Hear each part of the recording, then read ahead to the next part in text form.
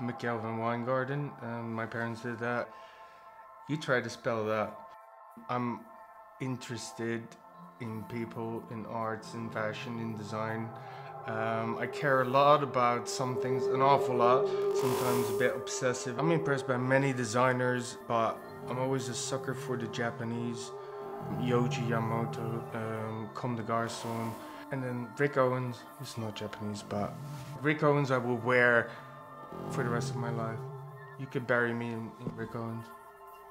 I like to mix it. I think it should be fluid and I'll combine it. And I think that that's quite interesting, just to make it yours and to express how you feel at that moment. And that's how I pick my clothes every day. Even if you wear a tracksuit. Which tracksuit is it? And I'm cool with tracksuits. That's fine. You're on the right track. So since I work from home, I spend a lot of time developing, creating ideas, design, music, writing. So I balance work and play very much, and that's why I keep my rooms kind of separate. It's set up to be inspired. That's where I have my books, that's where I have my studio. The other room is more quiet, and there's play. There's the projector, there's the pool table. I like all Paul Thomas Anderson's films, but Boogie Nights just strikes something. To me, that's very relatable. I think my home reflects me.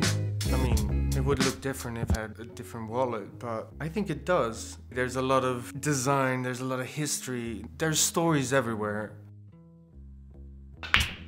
The pool table's a funny one because the guy who makes it, he's been installing these things in Buckingham Palace. This is not Buckingham Palace, but it's close to it, I suppose.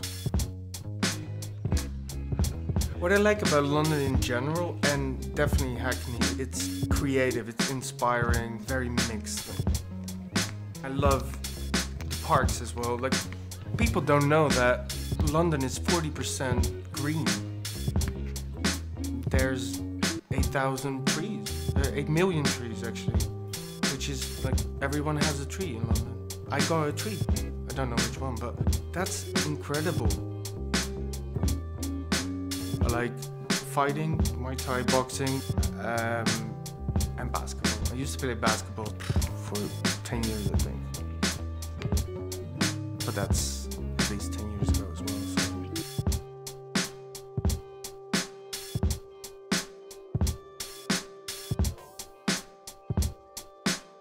My favorite person on Instagram is probably Britney Spears. I think she's incredible. Like, she's a boss.